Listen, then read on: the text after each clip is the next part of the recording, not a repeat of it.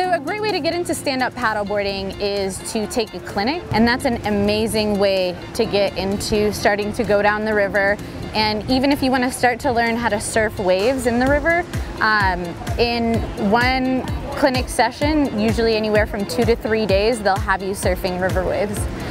Just so you know, as far as like safety aspects, like what you need to be wearing as far as like a helmet, life jacket, properly attaching your leash to you.